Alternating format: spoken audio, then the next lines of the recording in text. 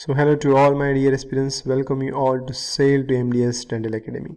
So today we are here at the part 10 of HPSC Past Paper discussion. Already we have uploaded 9 parts. Please, if anybody have not watched, go in the description box and have a look on it, because along with question answer we have explained important concept also. So let's start with today's video. It's about the attachment. It's a precision attachment, the question is.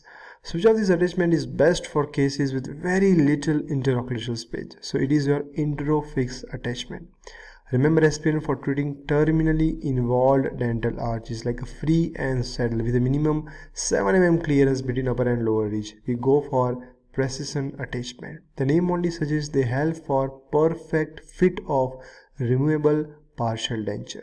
They are of semi-fixed denture. It means permanently fixed and even removable also. Remember, it is a passive kind of retention mechanism. And remember, aspirant, they use the double tilt retention mechanism. Thus prevent gravitational and muscular forces from dislodging your partial denture during function. And it also eliminates the torquing stresses that the most abutment are forced to absorb from conventional retentive mechanism. The main disadvantage of single complete denture against natural teeth is aberration of artificial teeth.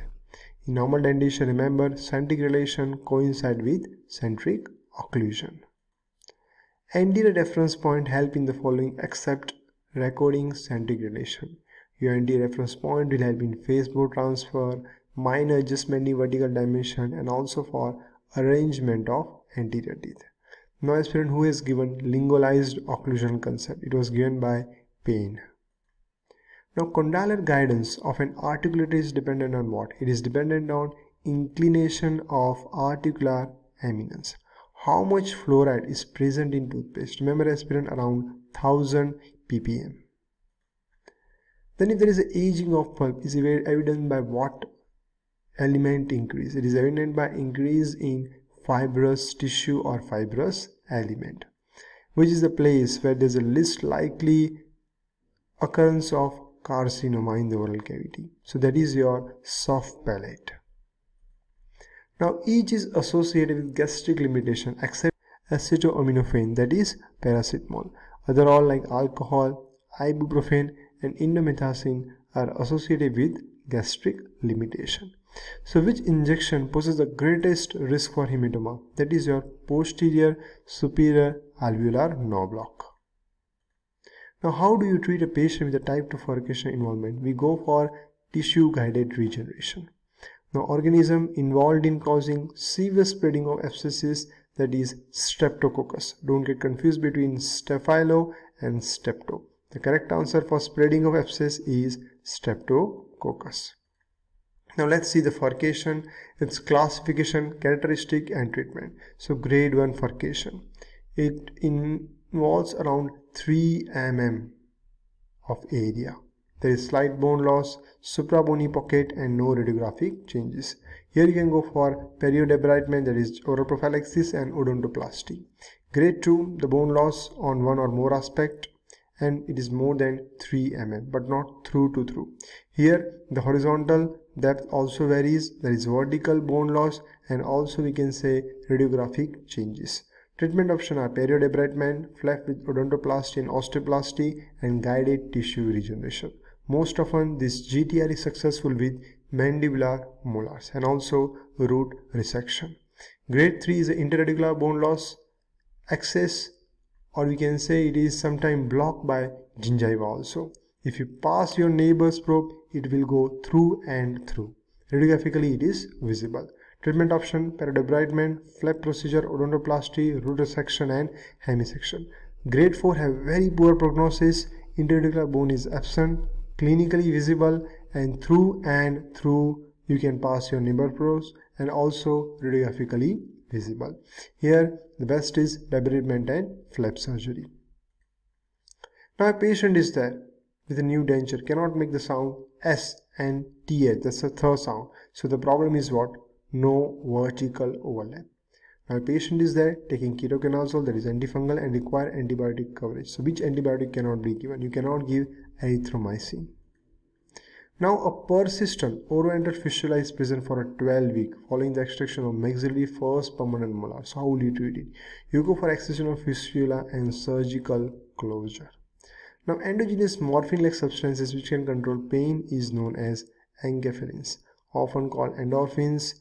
Endogenous opioid like endorphins, enkephalins, and dynorphins are powerful analgesic, and they are what? They are amino acid chain polypeptide synthesized in the CNS. Now, what are the symptoms for a fresh orodental communication? Remember, 5 is escape of fluid from the nose, epistaxis unilateral, escape of air from mouth into the nose, enhanced column of air lead to alteration in vocal resonance and change in voice, excruciating pain in and around the region of affected sinus.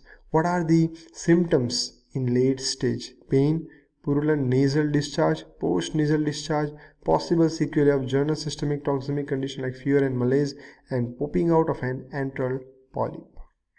Now, what is the immediate treatment of orodental communication? First, if the patient has a healthy sinus, a pinhole orodental communication less than 4 mm will heal spontaneously. Remember, flaps are not always necessary. A figure of 8 sutures should be made over the socket to hold the blood clot, and place pressure by gauze plate over the socket for 1 to 2 hours. What are standard precaution? Opening of mouth while sneezing. Avoid nose blowing, straw, cigarette sucking. Avoid any other situation that may produce negative pressure between the nasal passage and oral cavity. An antibiotic and nasal decongestant is given for 7 to 10 days to prevent infection and to enhance sinus ventilation. If orodental communication is more than 4 mm, then by simple reduction of the buccal and palatal socket wall, you can see in the diagram aspirant, and undermining the wound margin to allow light approximation of both the side soft tissue, so we can have the proper closure of the defect without tension. Sometimes we have to give small palatal relaxing incision also, and protective acrylic splint can be placed to provide a barrier to the entry of food inside the communication. Now, in which direction does the palatal root of the upper first molar curve? Remember, it curves in facial or buccal direction. So the palatal root has a tendency to curve toward the buccal, and the apparent length on the radiograph will be shorter than its actual length. What are the signs and symptoms that commonly suggest cardiac failure? So that is ankle edema and dyspnea. Let's see the suggestive right heart failure, lower limb edema, sacral edema, hepatomegaly, increased jugular venous distension, and regurgitant murmur in the tricuspid area. Suggestive of left heart failure where lungs are mostly involved, that's lung crackles, respiratory wheeze, displaced cardiac apex, left-sided heart murmur. Which are shared finding: cool peripheries, cyanosis, orthopnea, and delayed capillary refill. Now, what contraindicate pulp capping? Remember, inflammation of radicular pulp is that you cannot go for pulp capping.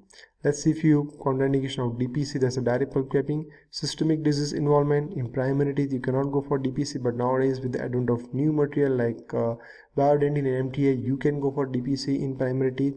Inflammatory signs and symptoms: preoperative tooth sensitivity, larger pulp exposure, uncontrolled bleeding from the pulp, non-restable tooth, and elderly patient.